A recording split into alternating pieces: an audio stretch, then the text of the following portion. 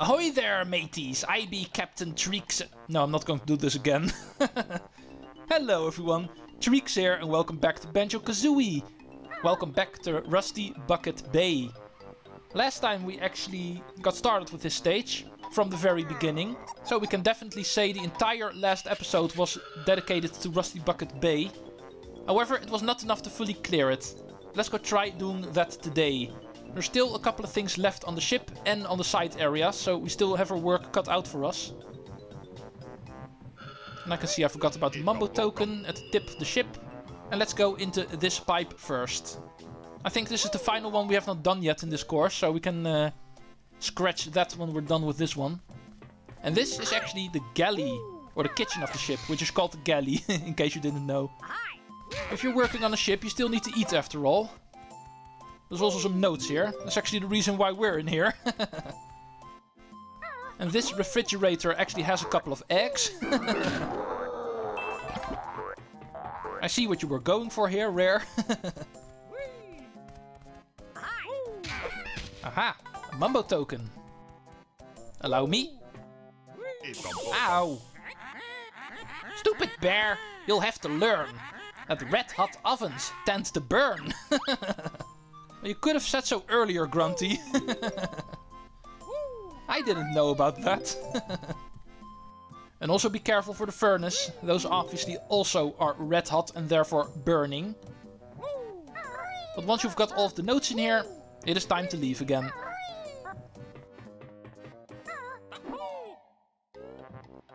And that should be the final pipe to enter. Because this guy, yeah, let's not talk about that guy. But there should still be one more window that we can enter.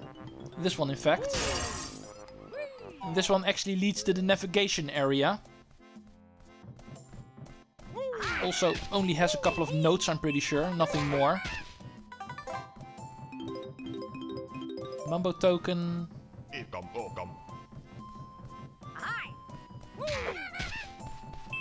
Okay, that looks like to be everything. Let's go take a look at this map over here. I'm not too sure what this is supposed to be. Does not look like the map of one of the worlds we have done. If this is a reference, then I'm not too sure what it's referring to.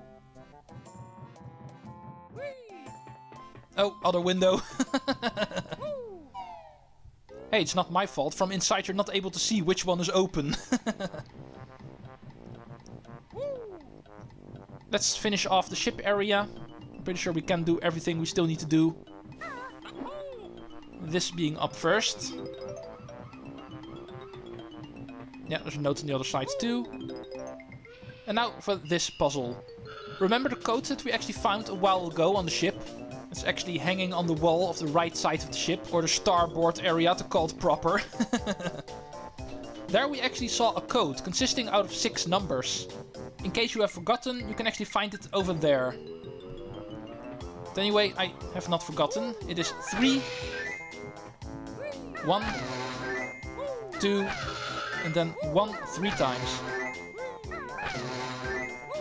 There we go. A reward, a blue egg. No, of course, it's a Jiggy. That would have been fun, just doing a complicated puzzle like this and then getting a reward. 1 blue egg or 1 red feather. But luckily the game is not that mean. Next thing I'm going to do is actually climb the smokestacks over here. Because obviously we can climb them all the way to the top. We'll be finding a lot of notes along the way. And in the end, also a Jiggy, of course.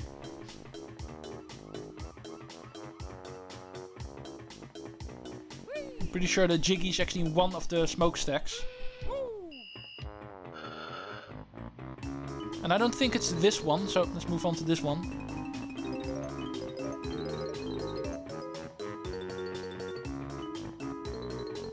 Okay, got all of the notes.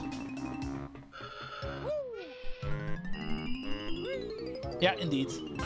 Remembered correctly. This is where Jiggy number 8 is. And the other smokestack actually has a Mumbo token. Easily gotten, so might as well also pick that up. For this one we actually need the shock jump pad in order to get up here. Thank you. That's 29. It's already more than I actually need for the rest of the game. But still, as long as Mumbo tokens remain easily accessible, I'll still pick them up, just to show off where they are. And yeah, the final thing that we need to do on the ship is actually this area over here. But for that I actually like to go to the side area first. And that is because the crane is actually going to be involved. As you can see, there's a giant hatch here. And a giant TNT box hanging over it, attached to the crane. And therefore I'd like to go there first. I don't think there are any ladders in that area, so let's go the long way around. We can actually also climb this TNT box that we see hanging around here. The rope it's hanging to is climbable, so it can also be used in order to get to the side area over here. Oh, and there's the witch switch, as you can see. However, I'm going the other way now, so don't mind me if I hit that later. We'll be back here, of course, so we can also do it then. But let's at least open up this giant hatch. It's pretty obvious the TNT box is actually meant to do that. So, once we're back on the ship, we can also enter the final room of the ship we haven't seen yet. And in the meantime, let's go pick up all of the other stuff on the side first. Here's another one of these toll bridges. This one requires 6.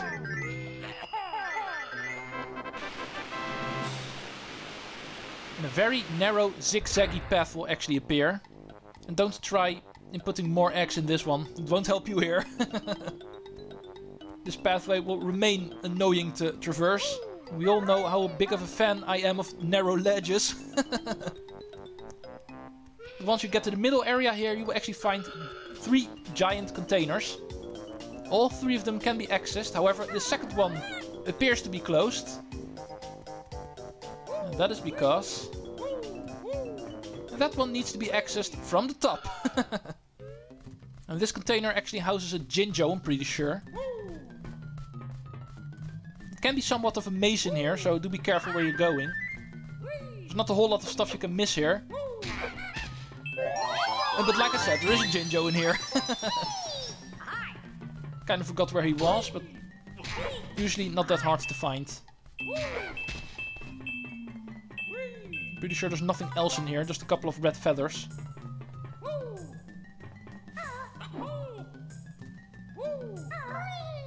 But the most important thing is trying to find your way out of here again. It's not going to be easy. Need to get back to that hole in the ceiling again. It's the only way in and out of here. Let's see if we missed anything in here. No, there's a Mumbo token in here. So, for reference, there is a Mumbo token in here. I have shown it off. I don't have to pick it up, because I already have enough of them. I'm just showing off there is one in here. The leftmost container actually has notes, so also go in here. This should be the final set, I think. Might also be a couple left in the third container, but I'm not too sure about that.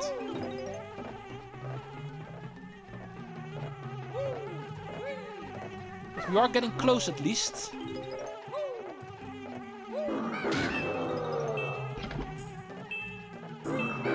Ow! Okay, in that case, let's try approaching it from the other way.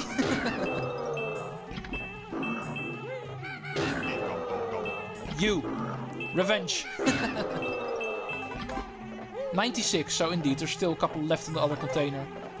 That should be the final set. Third container is also pretty easily accessible. That one also just has an open door.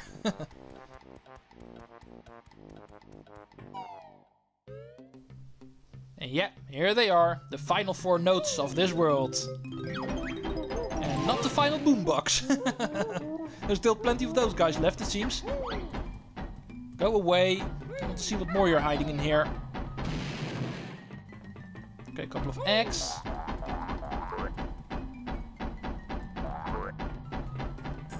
And nothing in this corner. Okay. Let's move out of Boombox City and continue.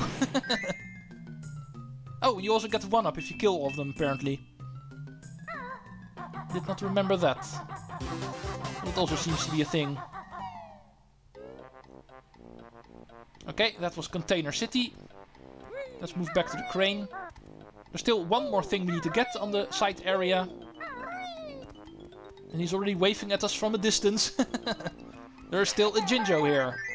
The final Jinjo we still need to get. The orange one, and that one is all the way at the end of the toll bridges. Okay, this pathway is a lot easier than the previous one. 3 more of these poop monsters in order to hinder us.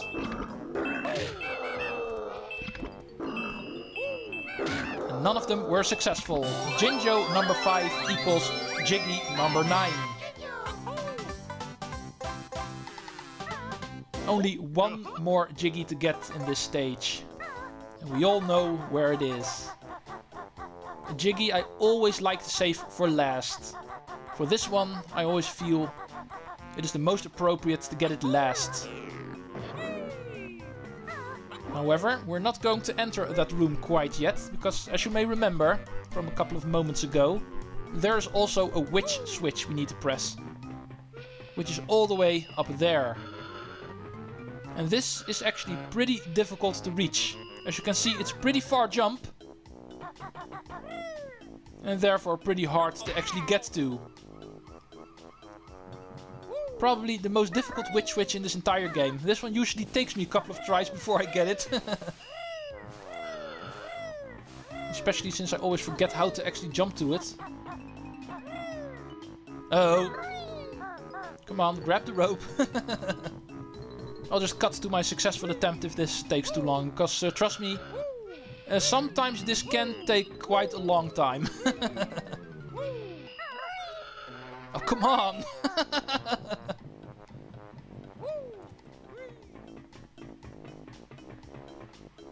Okay. Attempt number 4. There we go, finally! Why is this such an annoying jump rare? Why was this necessary? But anyway, in the lobby we will actually see a Jiggy will spawn. Something we can get once we're done in here. Oh, there's also a Mumbo token here. Don't mind me. And now it's actually time to finally go to this mysterious hole in the ground. The final room of the Rusty Bucket. The final Jiggy. Let's go. This room looks suspicious. Uh-oh. Who dares enter Boss Boombox's hold? I've hidden my jigsaw. You'll never get it. Aha, say hello to the very first boss fight of this game. Something we've been missing in this game. Bosses. Rusty Bucket finally actually has one. Boss Boombox. And he works pretty simple, as you can see. We need to pound him. You can do that with any form of attack, it does not really matter which one. Once we get him, he actually splits into smaller pieces. And the best way to take care of him is to just use your Wonder Wing and plow through him. Eventually, all of his pieces will get the size of a regular boombox, and then they will definitively get destroyed. Arr, you've splintered me. Take this. I didn't want it, really. Yeah, but I do want it. The first boss of Banjo-Kazooie is Jiggy number 10. Awesome stage. Definitely one of my favorite ones. However, it seems to be over. We have got every single thing in Rusty Bucket Bay. And now that we're even full on blue eggs again, it is time to leave. We can scratch World 8. And it's time to return to Gruntilda's lair and start looking for World 9. This game is far from over.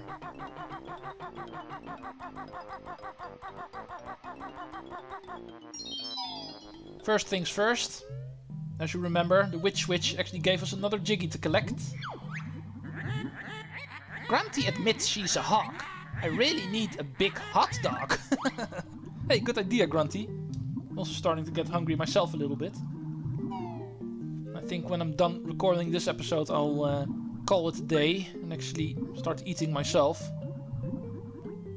Up here, in the first room of this area, when the water level is at level 2, we can go up here for the Jiggy. The 9th one in Grunty's lair, only one more remaining. And while we're up this little platform over here, we can actually also find this over here. And this pipe also leads somewhere. Up here we find the level 3 water switch. There's even more. The water will now reach its maximum height.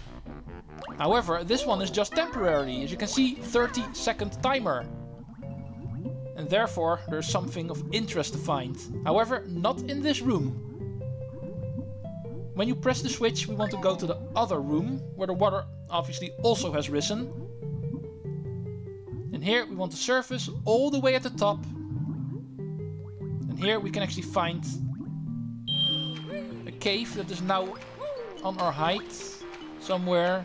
No, there it is. Too late. Oh! Okay, let's try that again.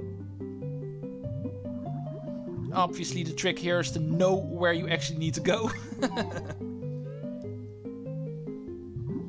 But luckily it's not too far out of the way to reinitiate it. Let's go to the first room again, surface here, enter the pipe, and we're back at the switch. Only this time with the knowledge of where we actually need to go. Let's try this again. I have a hunch I can do it a little bit more successful this time. Now that I actually know where I need to go.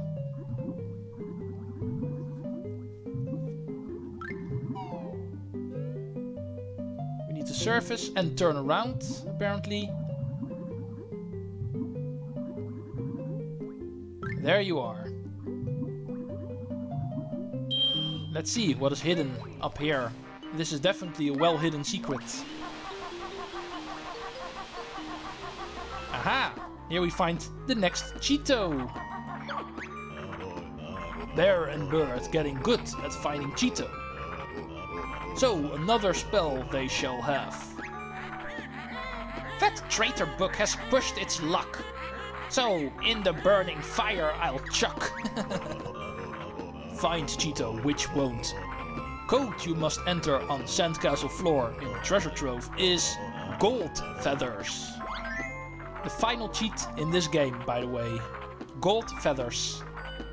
And inputting that will obviously double our Mumbo tokens. We are in the vicinity of some warp points, however we are going to be in the vicinity of a better one later on. So I'm still going to continue and input this cheat later. First I'd like to continue.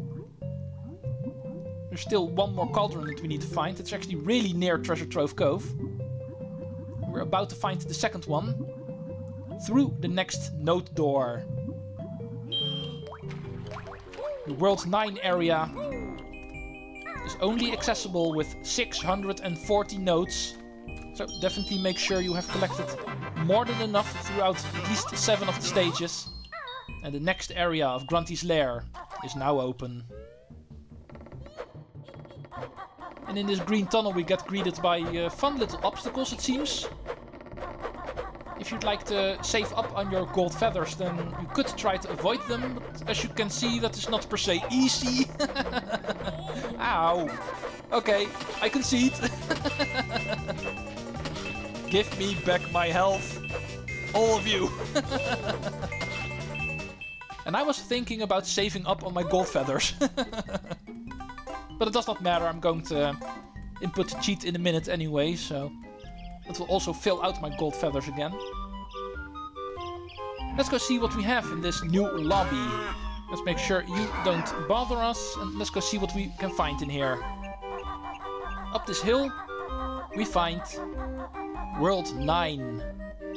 But of course the door is still closed, we still have not seen a puzzle yet. Didn't we see a puzzle yet? if you remember correctly, we did see the puzzle of World 9 already. However, we couldn't do anything back then.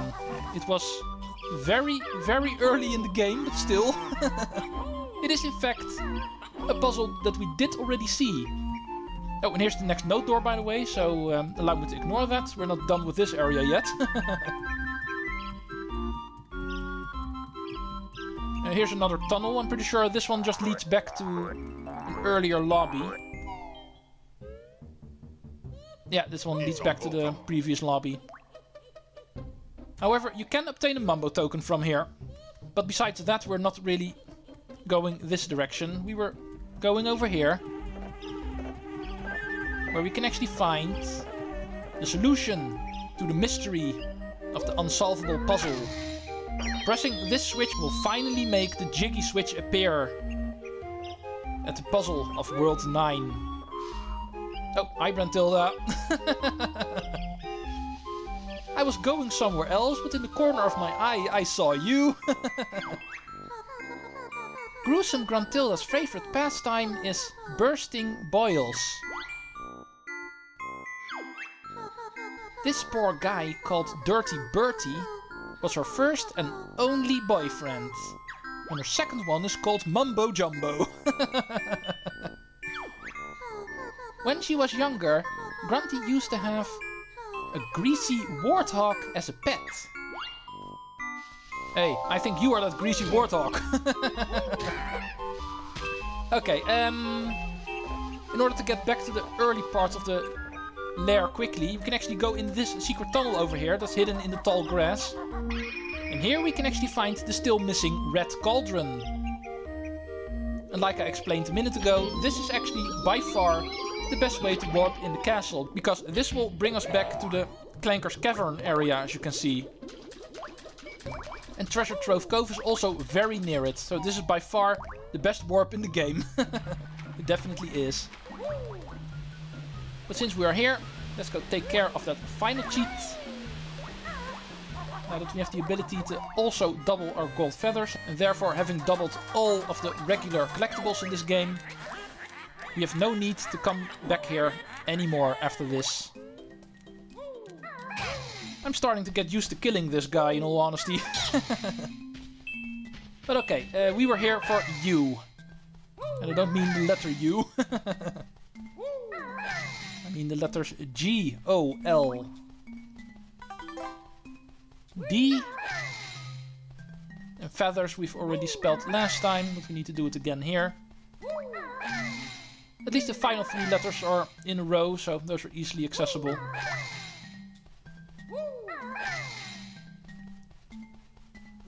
E, R, S. 20 gold feathers you get. New maximum 20 is. Gold feathers you may have 20, but bruises you'll still get plenty. Yeah, gold feathers, they're fun and everything. But they of course only work if you actually use your Wonder Wing, otherwise you can still get hurt. Anyway, thank you for watching. This has been it for today. Next time we are going to make something out of World 9. See you folks then, and Treecks out.